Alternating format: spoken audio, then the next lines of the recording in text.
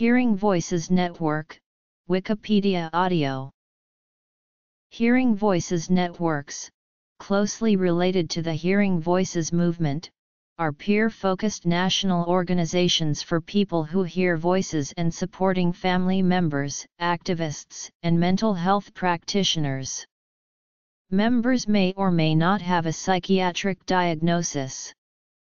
Networks promote an alternative approach, where voices are not necessarily seen as signs of mental illness.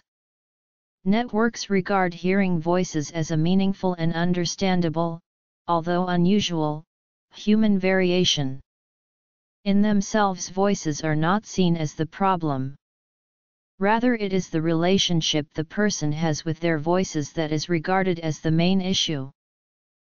In the past 20 years, 29 national hearing voices networks have been established in the world. There are also regional networks in Australia, Quebec, UK, and the United States.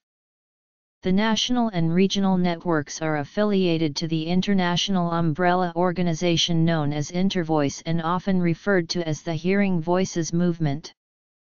Within these international networks, the combined experience of voice hearers and professionals have overseen the development of ways of working with people who hear voices that draw on the value of peer support and which help people to live peacefully and positively with their experiences. The principal roles of Hearing Voices networks are as follows. Development. The first Hearing Voices network was founded in the Netherlands in 1987 by the Dutch psychiatrist Marius Rahm, the science journalist Sandra Escher, and voice hearer Patsy Hage. This was followed by the founding of the UK network in 1988 based in Manchester, England.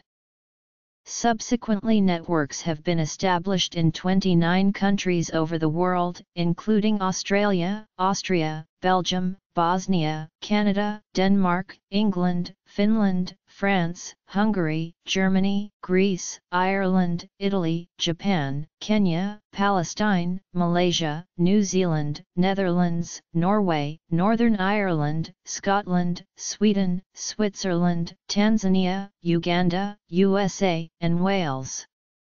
The first 15 years of the development of the global networks is outlined by Adam James in his book Raising Our Voices.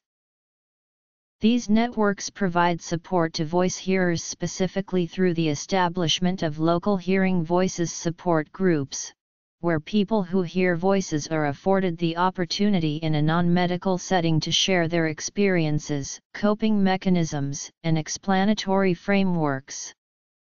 These groups are run in different ways and some are exclusive to individuals who hear voices, whilst others are supported by mental health workers.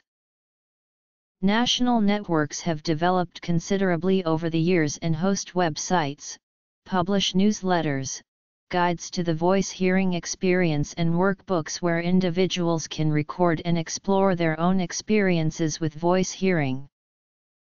Dutch psychiatrist Marius Rahm, the co-author of Accepting Voices, has provided an intellectual basis for these groups.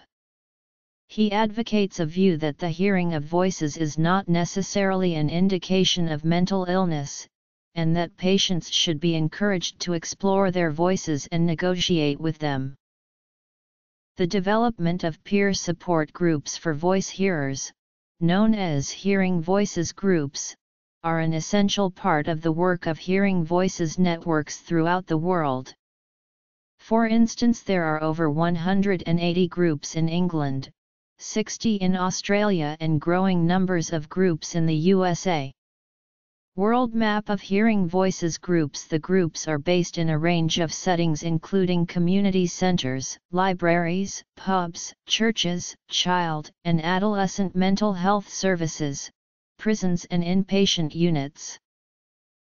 Hearing Voices groups are based on an ethos of self-help, mutual respect and empathy. They provide a safe space for people to share their experiences and support one another. They are peer support groups, involving social support and belonging, not therapy or treatment.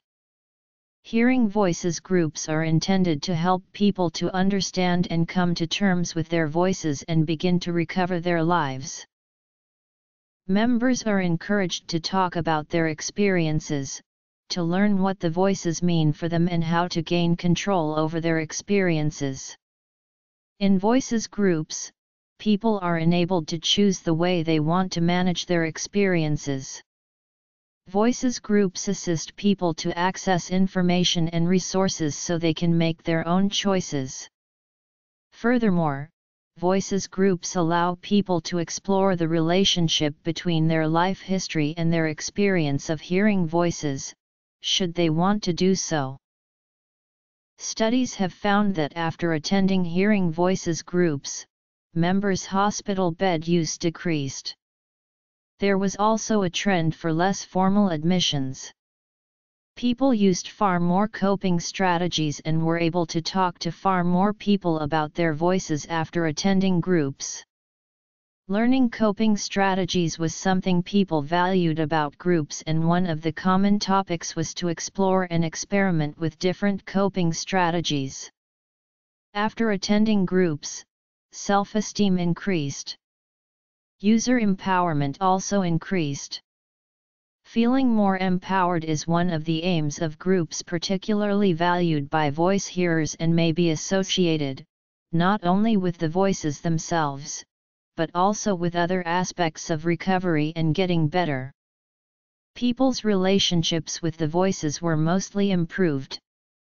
They heard the voices less frequently. The voices were perceived as less powerful relative to them.